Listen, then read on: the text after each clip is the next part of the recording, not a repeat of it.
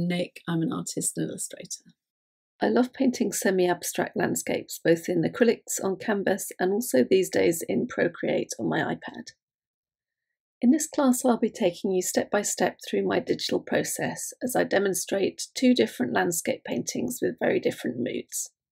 We'll be covering all sorts of things in the class, including inspiration, composition, subject matter, tricks for giving the illusion of depth to landscapes, colour palettes, brush palettes, alpha lock, clipping masks, and lots of other tips and tricks for using Procreate.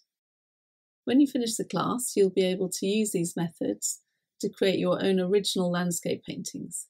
So let's get started.